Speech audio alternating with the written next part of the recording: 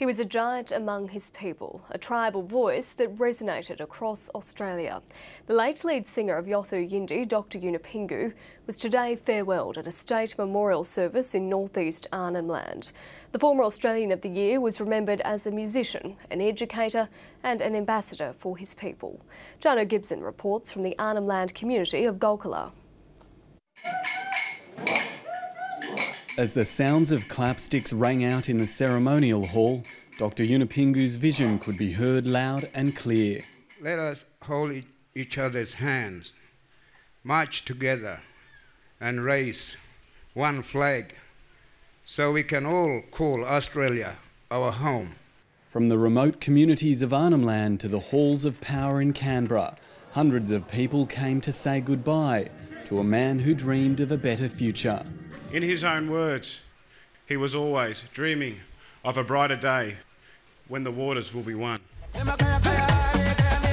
Music was his ticket to stardom, an opportunity he used to promote reconciliation. You cannot compare this man to anyone else.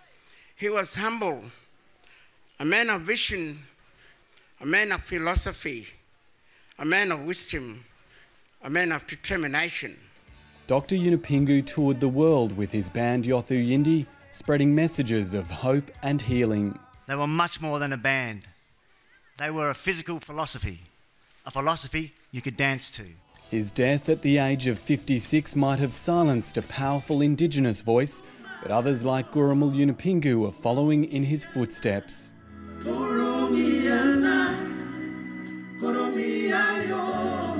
It was music that catapulted Dr. Yunupingu onto the world stage, but many here were keen to pay tribute to his role as an educator in Arnhem Land. He was a teacher, a musician, an ambassador for younger people. He spent his life teaching, both inside and outside the classroom. A legacy that those here hope will last forever. Jono Gibson, ABC News, Golkala.